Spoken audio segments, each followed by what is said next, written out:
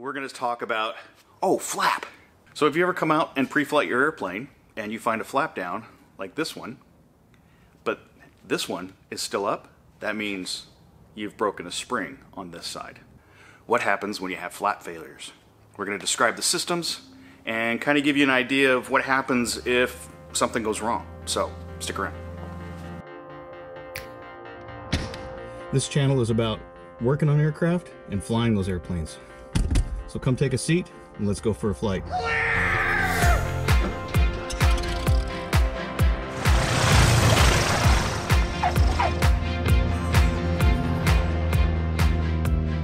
Yes, that's what we're going to talk about. We're talking about flaps. This was actually inspired by a friend of mine, Scott, from the Great Michigan Bush Company. He had an incident a ways back, and I'm not quite sure. I know what happened on climb out.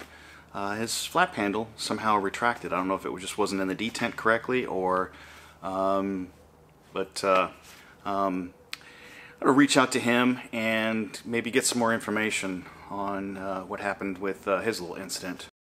So we've got Scooter on the line here. He's going to hook up, and we're going to ask him a few questions about Stinsons. So this whole reason for doing this particular episode was kind of a deep dive into the flaps on the Stinson. And I remember watching one of your videos. I believe it was you were practicing some spot landings. And shortly, it was like in the middle of that, one of your, the flaps retracted automatically, like just and suddenly. So yeah, it went from full to zero, right? Right. So have you ever tested and actually flown and seen what each flap setting does for the actual speed of the aircraft, or have you gone out and tested that? I mean, I have it in one of my videos, and I would have to pull the data. It's on my computer somewhere. But I did. I took a look at stall speeds clean. I took a look at stall speeds clean, stall speeds flap 1, and stall speeds flap 2. And then I put on VGs, and in similar conditions, similar weights, just a day later, did the same, 0, 1, and 2, and looked at the stall speed differences with the VGs. So I have a pretty good characteristic in a light. It was half tanks, just me was the weight. So we're looking, mine's 1,400 pounds empty. I'm 150, so that's 1,550 plus 20 gallons of gas, 1,650, 1,720. Right. Right, 1,720-ish, somewhere in there. Is that like a typical gross weight that you use when you're flying? Yeah, I try to keep an hour's worth of flying in if I'm going to be going into areas that I worry about climb performance, takeoff performance, and I don't ever worry about landing. It's always getting out. I can get in anywhere. Right. So that's exactly. Kind of where I try to fly half tanks. If I have to go 3/4 tanks, I will. I'll just be very cognizant of what's happening. And if the weather's cold, it doesn't make as much of a difference. On a hot summer day, I'm really paying attention to density, altitude. Typically the aircraft is engineered so that the greatest lift is on a wing is where the most downward deflection of the aileron is. Mm-hmm. So if you pull the flaps to that, you now have the greatest amount of lift with the least amount of drag. Correct. So a higher lift setting, not as much drag, and that would be conducive compared to the takeoff setting on the Stinson is pretty far back. There's a lot of deflection there. Okay. So to have something that was a little less would probably be useful.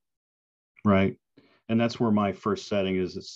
It's literally just a couple inches off the floor, and it will match up. It'll match up the flaps with the ailerons. Have you ever had instances where you've had a flap asymmetry?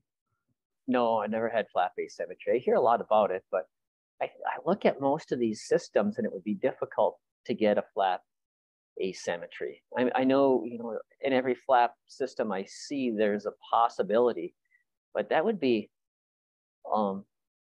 not as, there's one point of failure where you get flap asymmetry.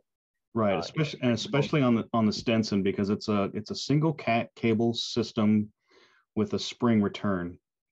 Right. So the only way that you would be able to get one flap to return with the other one down is if you had a cable, one particular cable failure. And Right. that's That the one one point of failure. that, well, the one from where it comes from underneath the cabin around the ceiling and then splits off to the individual flaps. Right. So one of those would have to break. Yes, exactly. If you broke the cable from the flap handle to both flaps, you would just have both of them retract. Right. The cable. Or if you had if the trigger in your flap handle had a worn spot in it, or that track had a worn spot in it, it wouldn't catch in the notch, as it were, and then you would have similar to something you had with your flaps retracting all the way up. So right. Yeah, and the other thing is with manual flap, even if you had a flap asymmetry problem, chances are it would happen during deployment while you were pulling it. That's when it has the most amount of force on it. Mm-hmm. So your automatic reaction would be to undo what you just did that was causing an incredible increase in roll rate. So yes. I think a manual flap system that Stinson has is a safer scenario, because you would instinctively just undo the problem, and then you go in and do a no flap landing, everything will be okay. But I think also too, just as like a standard procedure for me, I typically don't do anything with my flap settings when I'm in a turn. Moreover, personally, I haven't actually gone up and done testing for what I typically fly my airplane at. I'm usually at full tanks all the time. Okay.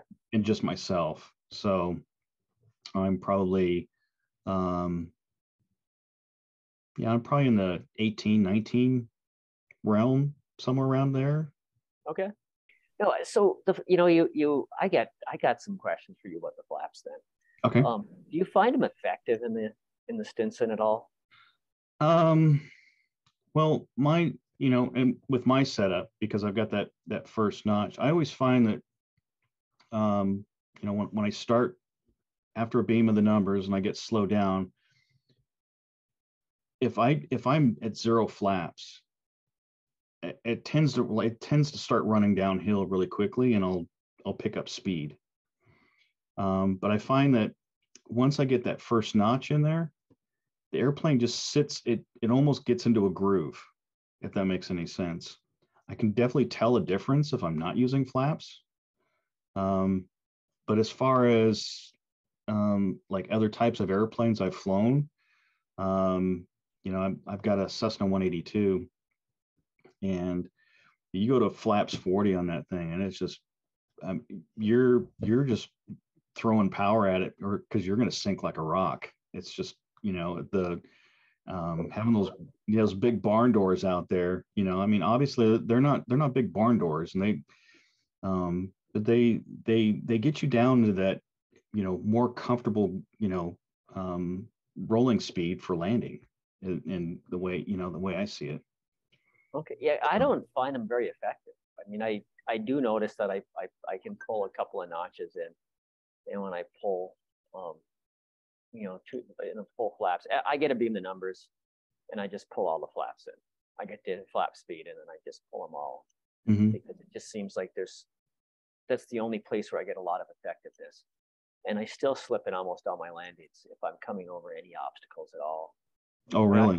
I find myself in these massive slips where it's full rudder almost every landing. Right. Like a full flaps, full slip, and then it's coming down at the angle that I want. I know, like where you're at, you have issues with trees also, correct? I mean, you have obstacles on the end of the runways. Oh yeah. There's the top one off my head. If you ever want to do a search for it, it's Langley, over on Whidbey Island. It's Whiskey 10. And if you're landing to the south, you have to slip. There's just no way. I mean, there's not much of a threshold, and the trees are so close to the end of the runway that if you're not doing a slip, you're going to be halfway down the runway, because there's no way you're going to hit the beginning of the runway if you're not going to slip. So, and I find that too is now that I think about it, a lot of the time find myself turning on to final and going, I'm a little too high. So I don't even turn the nose. I just level out the ailerons and then just put them back in again. And I just keep the nose going, outside of the turn, and just kind of get it into where, I'm in a good position. So, I usually don't have to slip too much. Usually I can pull power back and get on the back side of the curve, and kind of lose a lot of altitude that way. So when you say you're in the back side of the curve, how slow are you going? I noticed when I get down to about 60, that's when it starts, pull it all the way to idle, get it about 60, and it'll start coming down. It'll take a little while, but it'll start doing it. Yeah, okay, that's about it. Yeah, I probably long final at 60, and then at about 100 feet, try to back it off to 55-ish. Mm-hmm. And then, as I get lower, whatever it'll give me, whatever I can get, however slow I can get it. But okay, yeah. Yeah, similar speeds. I don't know how accurate our airspeed indicators are. My airspeed indicator always tells me I'm going faster than everyone around me. Okay. I like, how fast do you show this? They'll say 115, and I'll show 125. Oh, really? And we'll be informed. So obviously, one of us is wrong, but I've consistently noticed I'm the fast one. So I know that my airspeed indicator reads fast. Now, do you have the AV20? Does that give you that gives you the GPS speed? No, it gives just pitot-static speed. I got an AV30 in mine also. Okay. And that and the actual airspeed indicator match up. So they're within a knot or two. And slight differences every once in a while, but not really. Pretty, within a knot or two. Okay. So it's a pitot-static system. It down low, I think it's fairly accurate. And at VFR checks all right, I guess. So right. I know I'll never do an IFR check on it. So I never have to worry about an IFR check, I guess. Right. Yeah. Yeah, because that's when you started talking about flaps, that's the first thing that came to my mind was I have a plane that I've always felt has ineffective flaps. It helps a little bit on takeoff. So that begs the question, how do your flaps affect the performance of the aircraft? Different flap settings control how much more lift or the deficit of lift, if they're going up, do you really get? And well, first of all, what are flaps and what do they do for the airplane?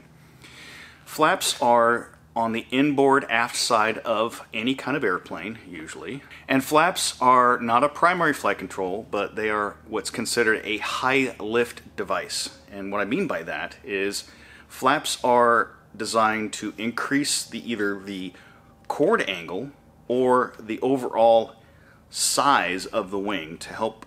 In the case of commercial airplanes, the Fowler flaps, they actually extend out and then down. So when they extend out, you get more surface area. It makes it easier for the wing to lift the airplane at slower speeds. And as the airplane increases in altitude and speed, you can retract those flaps and then the wing becomes more efficient. So that's how the theory of flaps work. Let's look at how they are designed on the Stinson and how they actually work. Have some examples of actual parts off of the Stinson 108. So we're going to take a look here at all the different components. So the flaps are essentially a one cable system. They have an individual cable and a spring that returns it back to the full up position. That's why if you do the pre-flight and you find that condition where probably broke a spring or snapped the bracket that's inside the wing. The way the system works is that you have a handle right here, and this handle is pivoted at this point right here. And this would be in the normal down position, well, flaps up, handle down. To actuate the flaps, you would have to push this button and then pull the handle. On the back here is where a cable ties through, routes up through the ceiling, and then splits off into both directions, left and right. That cable will pull on the flap because there is a quadrant right here, and the spring attaches on this side and the cable goes off that direction. This is the control rod that goes to the flap.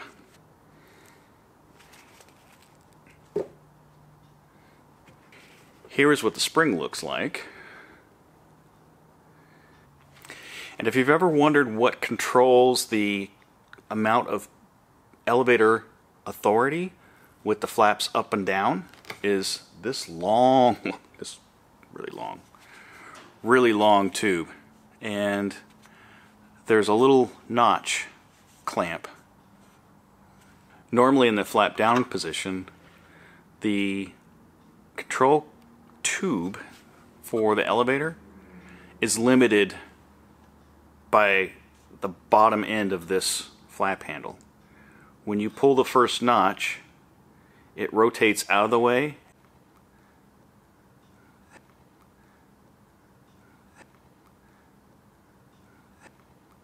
and the elevator push tube allows full travel. It's an extra 8.5 degrees, I believe. Ish. 8 degrees.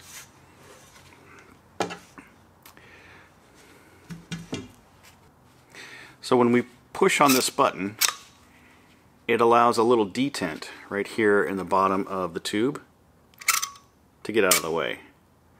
That little detent locks into a track that has notches in it. And what I suspect would happen with Scooter is that that notch either is a little worn or wasn't really fully in that detent.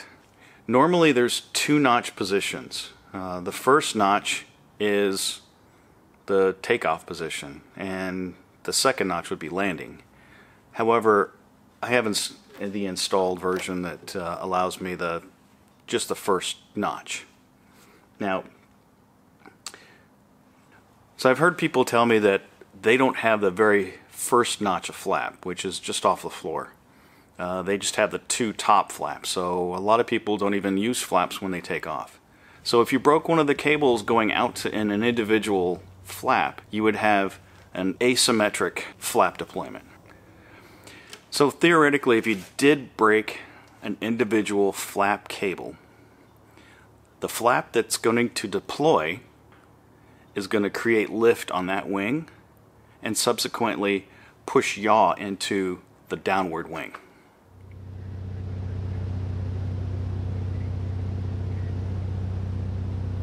So we're doing 80 right now. I'll leave the power alone. Put the first notch in. Keep that nose down so I'm not climbing. I think I only lose about, I'm gonna have to go to knots because my G5 is a lot more accurate. So I started off at about 71, 72. Trying to stay level here. And I see it get down to about 68. So with that first notch of flaps, I'm only losing a couple of knots. Go to the next notch, which is your normal takeoff. Staying level. And I'm down, right away I'm down to 68, 69. Or nose up. Now I'm down to 65. 64. And the last notch.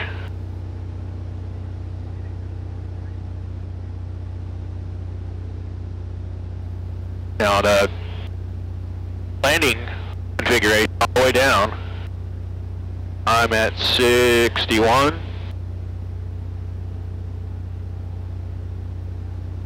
So if I'm flaps up to flaps down, I'm only losing 10 miles an hour. So I can definitively say that these flaps are not that effective. Alright, so we're going to nose down, take the flaps out, get some speed up, power up.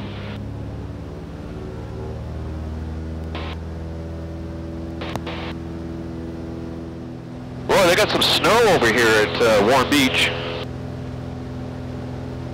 Must not feel very warm around there. Let's make sure we're not going to turn into anybody.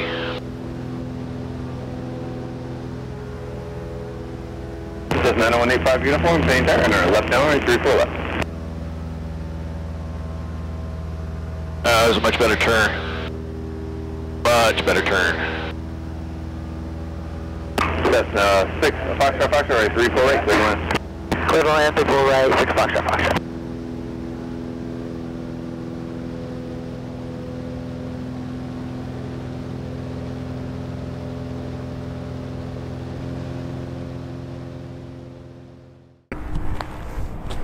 Now, I'm not some rich and famous YouTuber asking you to like and subscribe to this channel. I'm an aviator asking you to like and subscribe to this channel, because that's the way YouTube works. If you don't click those buttons, YouTube doesn't know that you want to see more aviation content and won't show you more. But if you don't like what you've seen, please leave me a nasty comment down below, because that's the way the internet works. May all your flying be good flying.